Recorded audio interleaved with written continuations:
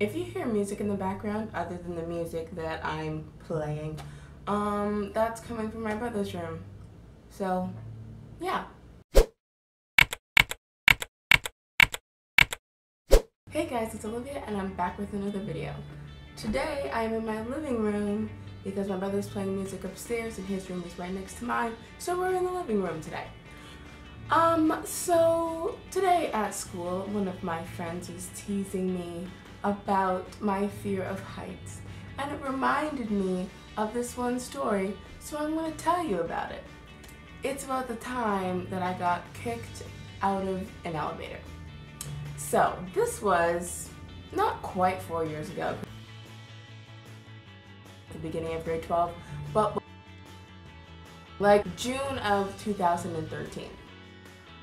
On my grade 8 grad trip, as did many people in my grade 8 graduating class, and like it was a 3-day trip, I believe, 3 days, 2 nights, and one of the things we did was going shopping, even though that's not really an activity, but we did it, that we went to the mall, okay? That was one of our scheduled activities. So we went to the mall and they had some nice clothes there and stuff, but like all the best stores were on like the higher levels. Like the higher up you went, the better the stores got.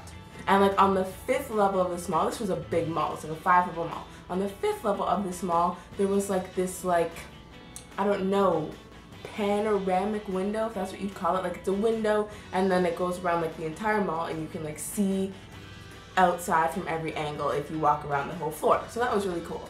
But I'm afraid of heights. And the way this mall was, at least the way I remember it, this was a long time ago, but yeah, like imagine if you have a bunch of donuts stacked on top of each other.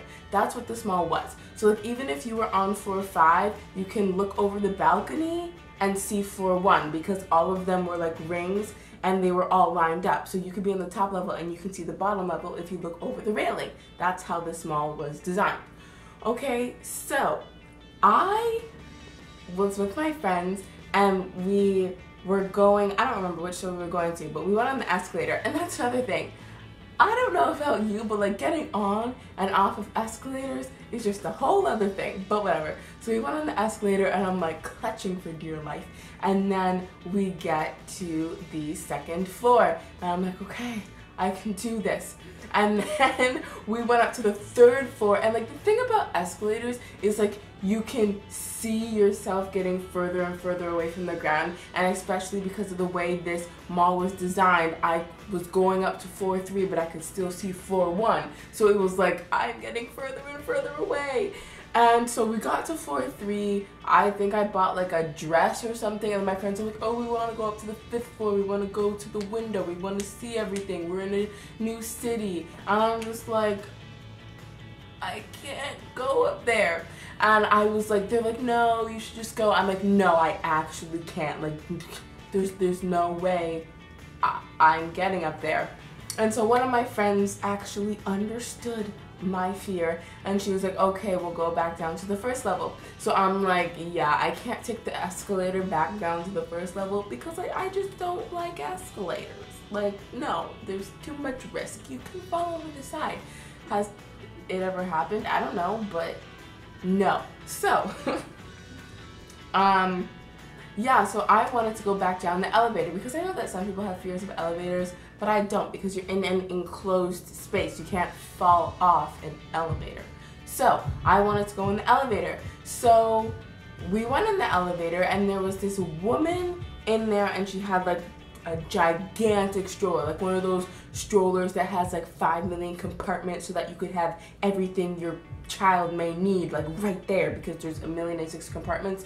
Okay, so it was her and then this giant stroller and then me and my friend. And so we were on the 3rd level and then we hit 1st level, but then it went down to the 2nd level and the doors open. And there were probably, I'd say 4 or 5 other women with strollers who wanted to come in, but they couldn't because it was full. And they didn't, those women, the women who couldn't get on, they were like, oh, it's okay, we'll wait for the next one. Like, they were so nice about it.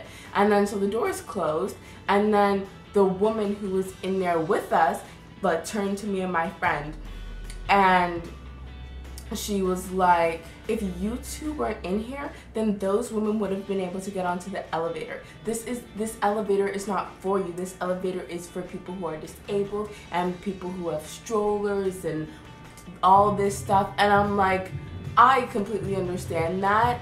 I know that that's not necessarily, I know that I'm not what an elevator is for, but at the same time, I would have been stranded. Like, this woman doesn't know me. I would have been stranded on level 3 if I did not get into that elevator. She doesn't understand. And so she was getting all upset at me. And there are lots of things I think but don't say, because it's just like my parents always taught me, you should always think about what you say before you say it. So I thought about it and then realized I shouldn't say it, because she was like she was not old, but she was my elder, and she was right. But whatever. And so, but I'm just thinking in my head, okay, you are a bigger woman because you just had a baby. Like, and then you have this gigantic stroller, and then you have 4 other women who are bigger because they just had babies, and they also have these gigantic strollers. And so, like, it was her giant stroller, and me and my friend who are skinny people, and the 4 of us were like up against the wall of the elevator like this. This was a small elevator. So I'm like, do you really think that if us 2 skinny human beings walked out of the elevator that any of those people would have gotten in? This elevator is literally only capable of carrying the 4 of us. I'm like, if we weren't in here, none of those women would have been able to come in anyways.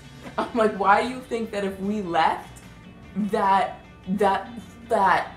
4 women plus their 4 strollers plus you makes 5. 5 women and 5 strollers can fit in this elevator if these 2 like 100-pound girls get out?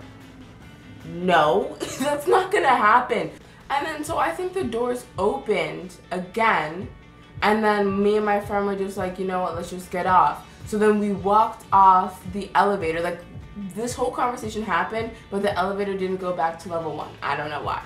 But yeah, so the doors opened again, so then we just walked out onto level 2, and then tell me why when we got off, none of the other women went into the elevator, because guess what? They couldn't fit.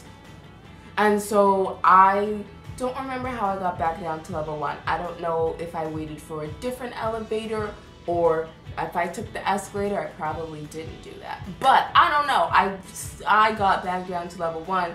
If I didn't, I'd probably still be stranded on level 2 to this day. But yeah, I somehow, and for some reason I can't remember, somehow I got back down to level 1, and then we finished our trip, and I came home, and now it's 3 years later, and I'm telling you this story. So yeah, that's the story of the time that I got kicked off an elevator. Me and my friend got kicked off an elevator for doing nothing. We did nothing wrong. We were just in an elevator, and apparently that's against the rules.